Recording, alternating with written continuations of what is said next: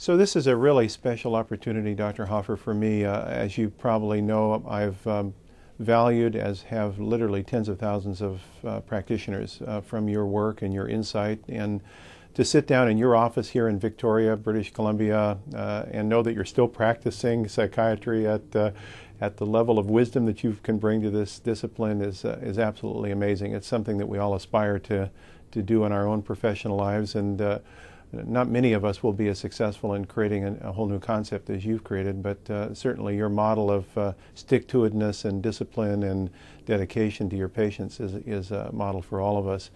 So I'd like to just start. We can go all the way back, obviously, to before 1957, but 1957 for me is kind of where I started my understanding of you by reading your first paper published on niacin and schizophrenia. Right.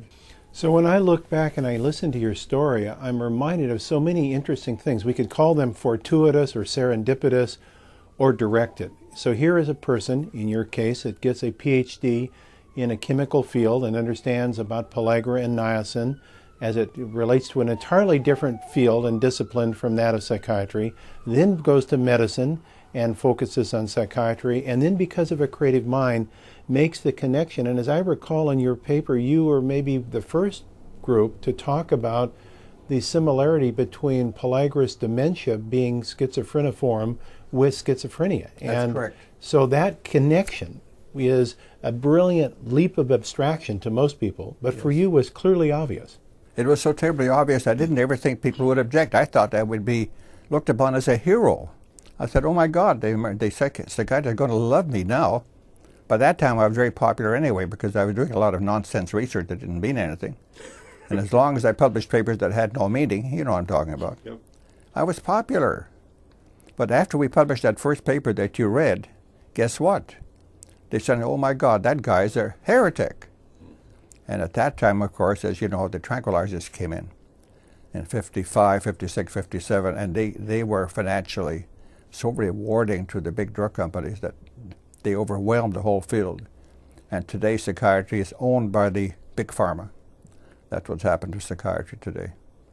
So as you made this discovery, I find it extraordinarily interesting from an intellectual development perspective that you took the pre-pellagrous dementia connection to schizophrenia, and then you ask questions about, well, what other genetic metabolism disorders associated with nutrition can we think about that could have central nervous system effects, like hyperhomocystemia? Yeah. And then you talked about B6 and B12 and folate. So your model got extended, and it seemed to be able to be mapped against many of these conditions. We had these informal meetings, and this was a fantastic amount of information. And that's where we brought Linus Pauling in. I remember we had our meeting in Vancouver at the home of Dr. Ross McLean. And there I am, chairman of the meeting, and as a chairman, you're not supposed to do anything, you know. You're supposed to just sit there and be quiet and make sure things are running properly. So I'm listening to all my colleagues, there are 10 of us, reading their fantastic papers. They're talking about folic acid, they're talking about B6, talking about zinc, Carl Pfeiffer, everyone, they're all giving us some amazing information. So I said to myself, isn't it fantastic? Here's this very important information. No one hears about it. We have to publish it. So David Hawkins is sitting on my right, and he's a good friend of mine. And I said, David, I said to the group, we have to publish a book. So they stop, and since I'm the chairman, they have to listen to me. That's the power of the chair. And I said, David, you are going to be the editor. And he gulped. He said, what? I said, don't worry, we'll help you. Each one of us will submit a chapter. So eventually David said, yeah, okay. He thought he would do it. So after a while, we were starting to organize this book. So then it occurred to one of us, I don't know who it was, it might have been David, that maybe we could ask Linus Pauling to become an editor. I'm talking about the book called Orthomolecular Psychiatry. Mm-hmm. So David, I think David wrote to Pauling and asked him. Pauling said yes, he would, on one condition. And the condition was that he would have to approve of every paper that appeared in that. So we, of course, said, fantastic. And that's how that book came out. So now you've talked about an epic chapter that I think propelled this whole model that you birthed forward, and that was the 1968 publication in Science magazine authored by Pauling of the article Orthomolecular Psychiatry that seemed to put the discipline up on the big board. Did that change the visibility for you of what you'd been doing all Yes, these it years? did. It gave it it gave it it gave it prestige. It also gave us a lot of work.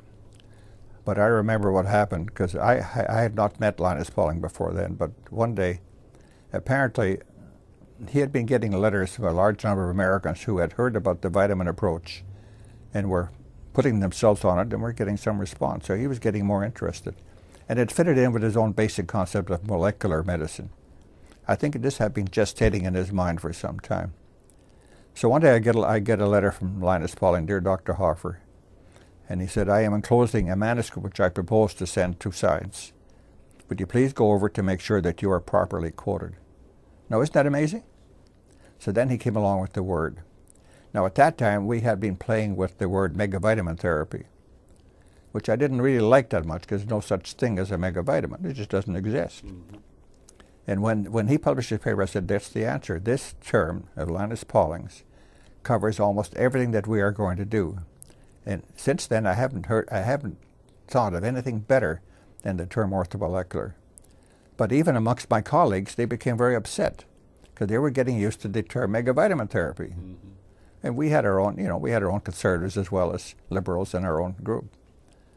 And so I took on a major role. I said, I am going to defend the word orthomolecular until it kills me. It's going to become the word. And since, again, I was chairman and I had some prestige, I was able to gradually force the word in. And even with the Journal of Orthomolecular Medicine, for many years people wanted me to change the word because orthomolecular is very unpopular. I said, so what? Of course it's unpopular, but we're going to change that. And thank God, Jeff. Well, let me just kind of bring this to a close, saying that, this concept of functional medicine that we've been working on for about 20 years now, which tries to look at the presaging direction towards disease before a person gets to disease. In other words, the dysfunction that precedes the pathology is really rooted conceptually around the principles of what we call our founding figures. You're one of those founding figures. This work, this construct, not only does it pertain obviously to psychiatric and neurological health, but it pertains to the health of the whole body. This is a paradigm that you've advanced, along with Williams and along with Dr. Pauling. These are conceptual frameworks that change the way we view the patient in the exam room and how we will manage them. And on behalf of the whole Institute of Functional Medicine, I want to just personally thank you for so many years of tireless and self-sacrificing work that you put into this. And I can say that your legacy, as it pertains to this contribution, will remain rich, bright, and warm. And we will continue to hold the banner that very high. We're going to fight these battles, and we're going to get rationality and truth to prevail. So thank you. Thank you very, very much. Thank you, Jeff. It's a deep pleasure to share this time with you. Thank you. But actually, all in all, it's been kind of fun.